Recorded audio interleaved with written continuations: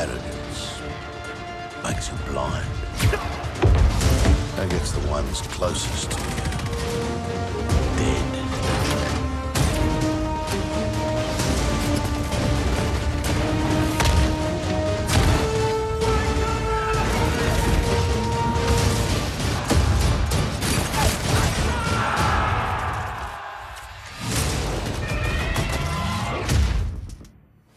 Hi, I'm Stella Chung from IGN, and welcome to Spotlight, the first in the EA series that connects you to the games you love and the people who make them. Leading up to EA Play Live on July 22nd, EA invited me to come chat with the developers who are defining the future of first-person shooters. So, please join me in welcoming Vince Zampella, founder of Respawn and Group General Manager, Chad Grenier, Game Director for Apex Legends, Christian Grass, General Manager of Ripple Effects Studios, and joining us live from DICE headquarters, Oscar Gabrielson, General Manager of DICE. Today we're going to talk about first-person shooters, especially Apex Legends and the recently announced Battlefield 2042. So let's jump in. This is an insane group. So doing some quick calculation, how many years of game dev experience do we have here? I've got almost 20 years. For I just spent you? all of it with Vince, actually, yeah. Oh. Oh no. I'm sorry. Are those happy years? It's been a roller coaster. Okay. And No, how they've about been you? good. So I've been with DICE for 20 years as well, but with Vince only for 2 years. So 2 good years, though, really good years. I like that you specify that they're 2 very good years. Oscar, how about you? I'd say 24 years. Kicked off early with modding community back in the Counter-Strike and Quake days. Since then, came into DICE, north of 10 years ago. So it's been a thrilling ride of many different shooters across the years. And this is the first time you guys are talking? I think we all individually talk all the time, but just Okay. as one group, we haven't all been together Oh. like this. So this is a very powerful group then. I guess. It's like I'm a actually very powerhouse of weak, FPSs. The Apex Games are where the champions are crowned, but the arenas are where legends are made. So Apex Legends took the world by storm, launching just over 2 years ago, and you had no advertisement before. So do you guys have any stories that you can share with us? Well, I recently just wrote a blog on our 2-year anniversary, kind of talking about how we kept the game a secret and did the Beyonce drop at the time. So we kind of copied her strategy there. Always But- go with Beyonce, Yeah. and you win. Flawless. Exactly.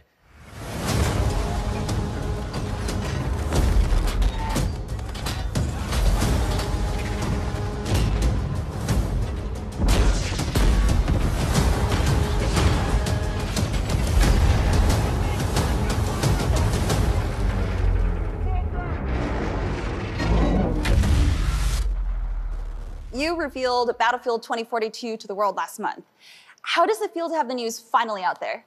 I think the theory is when you build a game and you're kind of looking forward to announcing it, you're supposed to feel excited and pumped and thrilled and all those kind of positive words. Yeah. The honest reality is pure agony the last couple of weeks before you show off a thing. You have teams that spent years and years and years, hundreds and hundreds of game creators creating these games, and then you get this final moment where you get to show the game to the world, and you never know what reactions are going to be, but it's of course super happy to be able to show the game to the world. It's something we're super pumped about. So tell us about the game and its trademark game events that are truly next level. Not many times in your career do you get the chance to go through a console transition. So when we got the chance now to work on a new generation of consoles, it really enabled us to rethink some of the kind of core building blocks of Battlefield, delivering a game at a scale we've never done before. And it comes both on the land masses you play Battlefield on, but also the player counts. Getting the chance to play with 128 players on an army scale kind of warfare setup. We added a lot of really cool gear to the game, things like grappling hooks, wingsuit. And then for some really cool reason, we like to say, what about a real-time tornado? Real-time tornadoes are cool, right? What about adding one of those to Battlefield? And then what happens if you take that and you combine it with a wingsuit so you can kind of propel yourself to the other side of the map? These tornadoes, they kind of help in kind of grand way when you play. There's been more than a few playtests in which you're in this really intense situation where you're honestly pretty screwed. And then a lovely tornado shows up and just sweeps all the enemies in front of you. You're like, hey, that worked. High five, Mr. Tornado. And I think those kind of really big Levolution moments that we're introducing as part of Battlefield 2042 is what makes the game special. You need to play on your toes every single second because you never know what Mother Nature throws at you. can you shoot like into and out of the tornado? Of course you can shoot at a tornado. And that's one good way of understanding that the storm's actually approaching is just kind of looking up at the trees. If they're starting to bend a bit too much, you probably are supposed to start running because you're going to get, swept up by that tornado sooner or later. Can you tell me how long the team has been working on the game? Yeah, so this is a 3-year cycle for us, and that really has enabled us to both take a big leap when it comes to tech. So we're running on a completely new version of Frostbite, which has enabled us to push both visual fidelity and core gameplay as a result. And really to kind of hone in on the concept. You've seen us talk about our no-path specialist, our new characters, and we've invested a lot of time and kind of love and passion into the storylines and the worlds and the war we're portraying. So we're super happy to get the chance to do that. So DICE and DICE LA have had a long history with Battlefield, but before we talk about the history, DICE LA just rebranded. So can you tell us all about that, Christian? Yeah, so the studio was formed 8 years ago as a way of expanding the capabilities that DICE had to build Battlefield. We wanted to push this idea that we have in the studio where we really want to drive quality in everything we do as a studio. And in order for us to do that in a really good way, we believe that you need to be good at listening. You need to listen to the people that work in the studio to kind of find these good ideas, these kind of nuggets of good ideas that we then try to turn into something real. And that sort of is ripple effect for us. It's this idea that great things have small beginnings, and that's kind of what a ripple effect is. But we're super excited about the name. We feel like it represents us. It flows well. It's a good name. So the work that Oscar and Christian have been doing for Battlefield hasn't even been revealed yet. But Christian, I'm hoping that you can maybe give us a little bit of a hint. So I can't say that much about it. What I can say is this, though, is that one of the components in this experience that we're creating is that we're adding some of the fan favorite maps back into Battlefield 2042. But the entire experience, you have to wait a bit longer before we reveal what that is.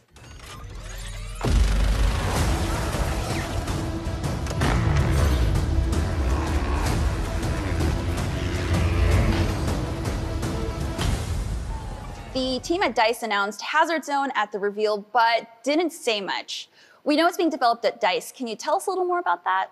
Yeah, I mean, so Battlefield 2042 ships with 3 core multiplayer experiences. We've shown off all-out warfare. Of course, Christian and his team has something special coming shortly that we'll show at EA Play Live. And our second experience is called Hazard Zone. It's a high-stakes, squad-based game mode with a lot of high tension. It's not your classic Battle Royale. It's a really contemporary mode. It's also something the team has been thinking about for many years. We're really looking forward to showing it to the world. It has some really special components, and it really kind of leans into the superpowers of Battlefield and DICE at the same time. So we'll show more later this fall, just a couple of weeks and months before we launch the game in October. So Vince, you've been part of some of the biggest FPS games in the history of the genre, like Medal of Honor, Allied Assault, Call of Duty, and Call of Duty Modern Warfare, also the sequels to both of those franchises, Titanfall 1 and 2, my personal favorites, and Apex Legends, just to name a few. What is the secret ingredient to making a great FPS? A great team. That was immediate. I love that. Yeah. I think it goes back to something Christian mentioned, which is finding nuggets of gold within the team members themselves and putting them into the game, right? Building a great team where people are, have this initiative and they're passionate about making games. Ideas come from anyone, and so if you put the right people in place, then those ideas just sort of happen, assuming you have a collaborative culture and a place where people feel like they can speak up and pitch ideas. And not all ideas are good. Like you have to be, like we'll throw out ideas and, I'll say something and Chad will say, that's stupid, we're not doing that. I'm like, okay, and he's probably right most of the time. What was an idea in Apex that you guys threw out? Besides Titan, because we all know everyone's been asking about Titans. There's a lot. Coming off of Titanfall 2, we had a lot of the Titanfall 2 mechanics in the game, like the Titans, and that was something that we decided to cut, as well as wall running and the jump packs. And I know those are all favorites of Titanfall players, but they added to what we call Brownian motion in our game, where players can sort of be anywhere at any time. And we wanted a slower paced, more predictable combat where you can predict when someone goes around the corner, the possibilities of where they could be, and not that they can be anywhere. And then the Titans just sort of, were a weird balance. They were sort of, how do you make them powerful enough that you feel really cool when you're in a Titan, but not OP? We had drop pods at the beginning instead of jumping out of the plane and sort of doing the skydive. we had a map that you would pick where you would drop and sort of just instantly dart down in a drop pod. But we found during playtest that giving players more time to reposition and see where other players are going and rethink strategy was more fun. Going to check it out over there. It's a lot of playtesting and trying things and failing fast and moving on or improving if you see a promise in it. So Yeah, I think it's incredible to see like your team work together. And like you said, a great team makes a great FPS, because now you have this title that is esports ready. And ALGS has been doing wonders. A lot of people have been wanting to enter into it. And so it's just kind of the proof is in the pudding, right? Yeah, we're really glad that people are playing it competitively, and ALGS has been great. Just held the championships, so that was really cool. Really big prize pool, so that's been exciting. Looking forward to doing it again next year. I know you mentioned your team with Ripple Effect now, so would that kind of be your same answer? Yeah, of course, Key is a great team. I mean, that's how you succeed. The other thing that I really like is, and I think that's something that the Battlefield franchise has done well, is not being afraid of taking risks and not saying no instantly. So if someone comes up with an idea, like having a tornado real time in the game, someone doesn't just say, that's insane, cut.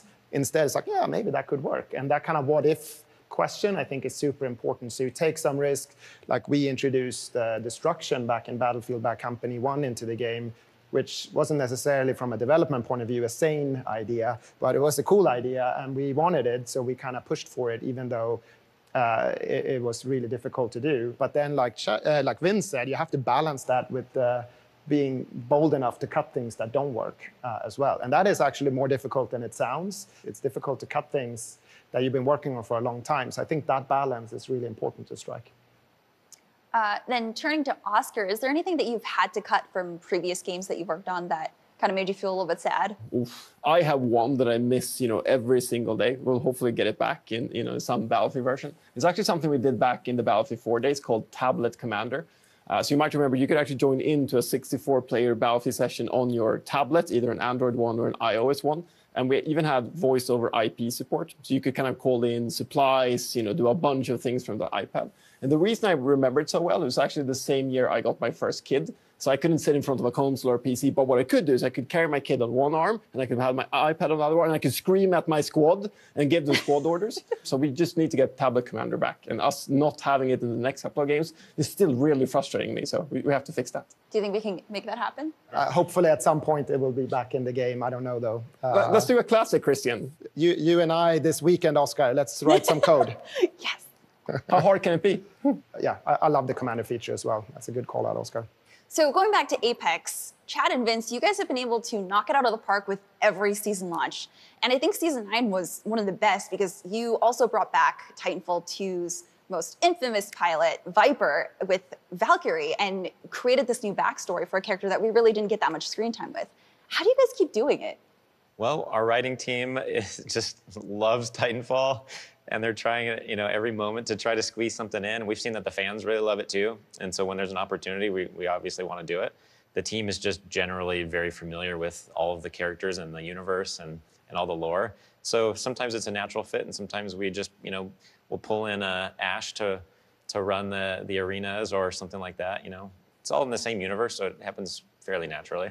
I think I saw that you guys even pulled in a community member to the writing team, right? I think that's incredible. What was your decision-making process on that? Yeah, as the game gets bigger and we've got more devs working on the game, we needed to really document and start cataloging our lore and what we've done and what we haven't done and who's who. And so he had already been essentially doing that for free. And so we just reached out and asked if he wanted to work for us. And yeah, now he works at Respawn, and he's sort of our lore expert now. Oh my God, that's amazing. Yeah. I mean, the universe is something that we're building on and we have big plans for in the future. So it's really important that we keep our heads straight on everything, because it's not always easy. Yeah, and I noticed that you also brought in, I think, community artists for all the Apex panels and even on Twitter, not even just in-game. So how do you find these people, these artists, and how do you pick them? Man, there's been so much good art. We don't ask for it. They just post it. And it's amazing. Thank you all. It blows our minds. So we've done a bunch of things with the community, and honestly, we're just getting started. We're gonna, hopefully do a lot more. We've reached out to a few people, and they've done some comics for some of our seasons. We just partnered with someone in the community to do an animated Pathfinder video. Game over. Thanks for playing. And yeah, just getting started. There's so many amazing artists out there, and we're also hiring, so they can always apply also. But they're doing great work. That's amazing. I Nice think job it's so getting cool. that in there. Yeah. I think that's amazing that you've been able to tie the community into this and kind of give back in that sort of form. I love it so much. Even the casual comics that I see retweeted on the Apex Legends Twitter account, I think it's really cool that you've been able to bridge that gap between people who are so passionate and aren't necessarily developers or in the gaming industry, but they just want to share their love of the game. And you guys have like embraced the community, which is incredible. Yeah, and we've been partnering with them to actually help get them actual lore so they can release their own comics and things that are actually, like a legit backstory, and it's not just their own creation. But yeah, I think that's awesome. Some legends fight for fortune, others answers. But we shall all be forged in the glorious realm. Mirage, quiet. What was the inspiration for Apex Legends? Well, we were really passionate about making a team-based game, and we initially were prototyping with different classes and how do you create team play. And so some of our early legends were like Lifeline, being the combat medic. Pathfinder came over from Titanfall 2 and sort of naturally found some abilities. That was fun. But I think once we honed in on making the game about the actual legends, not so much the abilities or the gameplay, but more through the eyes of these legends, that's when the game really took off from a development point of view. And a lot of the team just got really passionate about the actual legends themselves and who they are. And then things start lining up and making sense, like, why is Bloodhound doing these abilities? And I think that's when the team sort of became aligned and started working together. We talk of victory and slaughter. Yeah, and I think we were looking at what was happening kind of as we progressed after Titanfall 2, like where we would take multiplayer and kind of looking at, the Battle Royale space and it kind of blowing up, and we wanted to take that and do something new and unique with it. So kind of combining the character-based play with that just made sense. Yeah, and I think you guys said that you want to expand beyond Battle Royale, which was evident in Season 9's arenas. Can you guys give us a hint at what else you might be planning going beyond Battle Royale? Yeah, so Battle Royale will continue to be a primary focus for us. That's that's the roots of the game. But we have been trying to expand beyond Battle Royale because we have what we think is a really great combat loop and a fun core gameplay. And so we're trying to offer more ways to play. So we just released arenas in Season 9. And in Season 10, I can confirm that we'll be releasing a ranked version of arenas. The rules are simple. Whoever survives wins. So I'm very curious, what FPS defined you as a developer? So for me, it's the first FPS game I shipped, which was Battlefield 1942. It took off, became a huge success. So kind of everything there on that journey, building that game and experiencing the launch. I mean, it's one of the greatest, I guess, memories I have in my career. So that's the game that defined me. I just realized you launched with 1942 and now it's 2042. How do you feel about that? I feel really good about it. So when I love the name, so I think that was a great choice, going back to our roots in a way. So I love that name and I love it sort of coming together. What about you, Oscar? Yeah, I have to go back to my classic Counter-Strike days. I know I spent decades and decades, it feels like, in the game. I still, like on a rainy Sunday, instead of actually playing like proper multiplayer games, I will just join an empty Dust 2 server and I will work on my smoke grenades just to make sure. I don't know why. I haven't given up on that dream of becoming a pro player. It'll never happen, but it's still my go-to game on a rainy Sunday. And what about Vince? I'm very curious. Probably like Doom, because the modding, we spent a lot of time like making mods and trolling our friends as we played, kind of LAN party style. And then playing probably Quake 3 Arena was probably like the game that I had the most fun, playing competitively. Do you think you could have gone pro in it? Oh, gosh, no. Chad, how about you? Yeah, I'm kind of surrounded by my idols here because I grew up, as far as multiplayer gaming, playing a lot of Battlefield 1942. And then what got me my start in my career is actually playing and modding Medal of Honor Allied Assault, which is a game Vince made. So, and then, that's how I met Vince and got my job and all that and started working on Call of Duty. How does it feel, like, hearing all of this right now? It feels really good, of course. Yeah, it's great. But I mean, it's like we're all fans of each other's work. I mean, I love playing Allied Assault. Modern Warfare was amazing. I used to play a ton of Counter-Strike as well. I think maybe most of us did. That was a ton of fun. So when are you and Oscar going to team up for CSGO? That's a good question. I'm pretty sure Oscar is way better than I am, so Well, I don't maybe know. he can Or maybe coach you you. can carry me, Oscar. Yeah. I think that the 5 of us, on this call, we're all great in theory, at least, and that's a really good start. The question is if we can translate it in a good place, but maybe we can schedule something for this weekend. We just need to finish these games we're working on. Yeah, I think people assume that we're good at the games we work on. No, but no, it's, no. Like, it's this weird thing where you put out a game and instantly you have like an hour window maybe where you know the tricks better than the players, and then they just surpass you like that now. It's crazy. Actually, I'm really curious. How many times, like, what is a moment where you've seen a fan post gameplay of something that you never thought was possible in a game? Every day. Every day? Is there like a favorite moment? What was the curved bullet thing in Titanfall? Curved bullets? I don't remember that one. Yeah, where they used the warp thing and they would curve bullets and hit people. Oh, yeah. Yeah. I'm so glad I wasn't playing against them. Yeah, anytime we release something new, also, we think it's like really well balanced, and then we release it, and we just like, oh no, people are doing that with it. It's awesome. Love it. Okay, what about a battlefield moment? Because I know that can get, I mean, you're adding a tornado now. So what is one of the wildest battlefield moments that you've ever had? I remember actually, which was kind of bizarre, we were playing against a bunch of journalists on BF 1942 early on, and they took the B-17 and started wing walking on the B-17. So the entire team flew on the B-17, walking on the wings. That was an amazing moment that, like, we didn't even know that you could do. Yeah, I mean, I think one of the kind of magic pieces when it comes to Battlefield is this notion of like what people can do in a social construct. And I mean, and many actually of the Easter eggs we produce across the years in Battlefield really are all about players coming together and doing things together to unlock something unexpected or crazy. Whoa! So there's some magic sauce there in Battlefield that really works well with the community.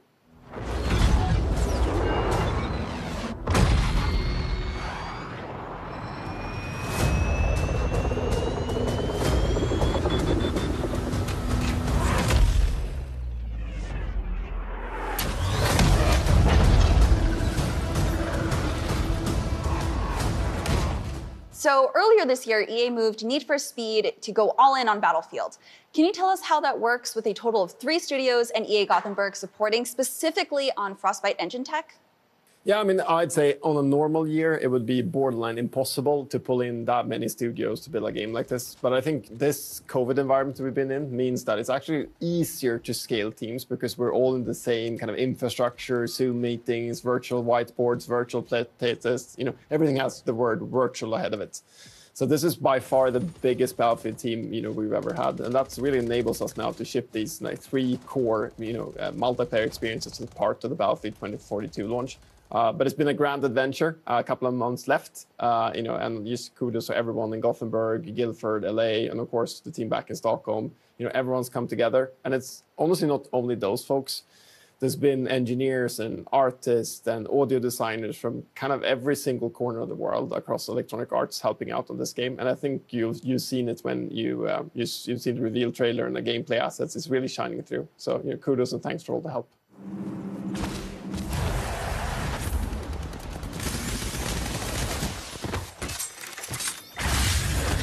Things are about to get mighty interesting. So, Chad, we're coming up on the next season of Apex already. What are some lessons you've learned from the past year? Yeah, there's been a lot of lessons. I think from a development perspective, make sure that we're giving everything enough time to be good before it comes out. I mentioned earlier ranked arenas coming next season. That's one of those things that just wasn't quite ready, and so we just push it a season. I think early on we were probably trying to hold to our guns and release things on schedule, and now I think we're a little bit more flexible with that sort of thing, and I think the players have responded well to that. We'd much rather release something when it's really good and ready than to just get it done on time. Yeah, I don't think everyone realizes how much time some of this takes. Like, characters we've gotten it down now to only about a year. It's a little bit more, yeah, a year and a half or so. So, we spend a lot of time kind of honing them, so it sucks to rush it out at the end, with things. We want to be able to have the time to make it perfect, or as perfect as we can. Out of curiosity, how long would a map take to develop? We're generally about a year and a half from when we first start doing blockouts to shipping. What about map changes, actually? Is that any easier than doing full map updates? It's definitely a lot easier. Like a map update is generally about 6 months. So we're a couple seasons ahead on those, and then a town takeover, we're usually about 1 season ahead. So, And actually, I'm very curious, how long does it take to make a map in Battlefield? Somewhere between 6 and 12 months, based on size, complexity, is it a new biome, new gameplay opportunities. It's a bunch of time to pull that off, especially our big player counts. It's just a massive challenge, really balancing everything there. So then that kind of begs the question, how hard is it to run a live service game? a lot harder than we thought. We're still learning how to do it, I think. You know, it's kind of, we get better every time, I hope. And I think there's a lot of content, it's a lot of testing. You know, the good part of it is you can put things out there and try things and not being afraid of things failing, but that puts a lot more onus on the team to create content that the fans, they need to last an entire 3-month season and have enough content to keep people coming back and engaged and entertained. You'll see. Yeah, we look forward to it. Yeah, I was going to say, is there any advice that you'd want to give Christian and his team? I'll let Chad answer this one. If I could go back, I think the only advice I'd give myself was to make sure that you've got the pipeline and the tools and the team ready to start creating that content. Because for us, we were all in on launch. We launched the game, and then it's like, oh, this game got popular. We have to do like a season 1. What are we going to put in it? And we had very little content ready to go. Yeah, the first couple seasons were a lot of work for the team. Yeah.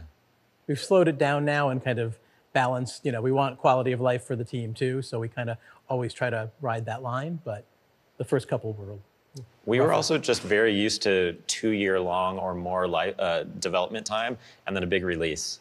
And it was the same for the release of Apex. So we had never done, how do you ship something in a month or in 3 months even? And so we just had to completely change the way that we think about development. So Oscar, I'm curious, after hearing all of these stories, how are you guys preparing for Battlefield 2042's live service? Of course, we've had the Battlefield 4 live service we did together with Christian and the team over in DICE LA. We'd had Battlefield 5 just recently. We took Star Wars Battlefront 2 on quite a journey, adding new content and updates, evolving that game a whole lot after launch. So we have a couple of tricks up our sleeve as we get to the live service for Battlefield 2042. And many of those learnings actually came from Apex Legends and all the great work the Respawn team has done with that game. Yeah, I mean, with this job, you kind of get to learn new things every day. We constantly grow and change and push the boundaries. So it's one of the most exciting things about doing this. Yeah. You also feel like when you release a game that you worked on for that long and you're done, my experience, the team kind of feels like they wish they could have done this or that. Yeah. It's never quite done, right? It's sort of the artist mentality. So the nice thing with live service, it's like, well, it's not done. You can keep doing, you can keep changing, you can keep polishing or doing whatever you want. So there's a benefit. You also get that instant kind of gratification. So normally we spend 2 to 3 years before anyone sees what we're doing. Whereas in a live service world, we can create something today, and then a few weeks later, it's in the hands of players. When we were doing the community test environment for BF4, that loop was even shorter. We did something on Monday, and it was in the hands of players on Tuesday, because it didn't have to be perfect. It was a test environment. And our developers love that instant feedback that you get from something and kind of working that closely with the community. It's very different from the quiet and secretive for 2 years, and then we launch it. Seems like you guys have a lot of fun with it, which is really great. This is my favorite part. Exciting. It's time we jump to the part that everyone has been waiting for. What does the future of FPS games look like to you? Vince, because you have the most history with FPS games, we'll start with you. What does the future look like? Apex versus Battlefield. Love it. Deathmatch. We're going to bring it on. I don't know. I think the best part is we don't really know yet. There's so many things that we haven't even thought about or put thought into yet that it's exciting. And we get new consoles now, so we see the power that we haven't even really started to unlock yet. So that'll get better and better. Yeah. How about you, Chad? The other thing that excites me is there's a whole new generation of gamers. And we're up here talking about, games we've played in the past, and there's people who have never even heard of them or never had the chance to experience them. So I think there's a lot of gameplay experiences that you can pay homage to or something, or experiences you can bring, right? Respawn just made a World War II game, for instance, and I grew up on a World War II game that Vince made, ironically. And I think a lot of people experienced it for the first time and learned something about World War II. And so just opportunities like that. There's a whole new generation of gamers, and so that's exciting. Christian?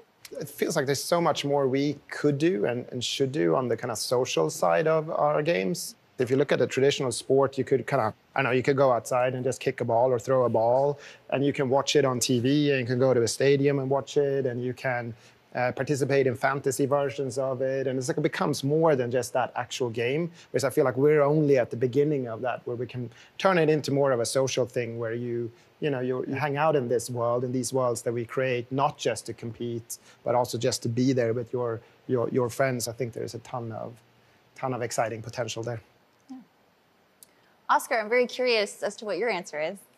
Cloud computing has really changed a bunch of other industries, and gaming kind of barely touched on it. So if you think about a game like Battlefield, we have things like AI in the game now, destruction, actually procedural level creation. And the next-gen consoles, there are, of course, super powerful. But if we move much of that logic out to the cloud, which is kind of servers in other language, we can do some really high-scale computing that we haven't been able to do in the past. Destruction, visual fidelity. And I think it's just a couple of years away, and then you'll see some pretty cool shooter games out there, I'd imagine. But we'll see. Soon, trademark. Battlefield 2042 being one of them? No comments. Oh, okay. So, Chad, what should we expect from EA Play Live on July 22nd? Yeah, so our next season is rapidly approaching, so we're going to be unveiling some new information around our upcoming season, including some information about our next legend. He is very interesting and unique in many ways, and I think players will be really excited to learn about him. I'm very excited to learn, and I'm assuming you can't share more about that, but I'm so excited. So, Oscar, what should fans expect from Battlefield 2042 at EA Play Live on July 22nd? So I think it's that mode that was on a whiteboard for many decades and many years and never kind of happened, and now Christian and his team in LA have been, orchestrating and building it. So, Christian? Yeah, I mean, it's super exciting, and of course a bit nerve-wracking, kind of showing something for the first time, but hoping that the players, the community will really embrace and like what we're going to show them on July 22nd. Yeah. I think they will, Christian. It's cool. It's really exciting. It's cool. Yeah. It's really cool. The passion from the team comes through, every time they show it off. It's amazing. Yeah, Christian and his team actually showed Lars, Mr. Battlefield Gustafsson, that experience just a few weeks ago. And Lars, as you might know, has been with the franchise for the 2 decades that it existed. I think he was jumping around on the Zoom chair, really, really happy with what we saw. And I think that's a great testament to what to expect at the EA Play Live. So get a sturdy chair ready to watch it. Well, thank you guys so much for joining us here. Thank you for having me. It was so great to hear everyone's experiences, and I'll let you guys get back to your game development. I'm so excited to see what you guys have in store for us. So thank you for joining. Thank you. Thank you. Thank you. Thank you for joining us for this first Spotlight. More from the EA Play Live Spotlight series coming soon. Follow @EA on Twitter or go to EA.com for the latest updates. Also remember, EA Play Live is July 22nd and you don't want to miss that. I'm Stella Chung from IGN, and this was a ton of fun. Thanks everyone for joining, and I'll see you on the battlefield.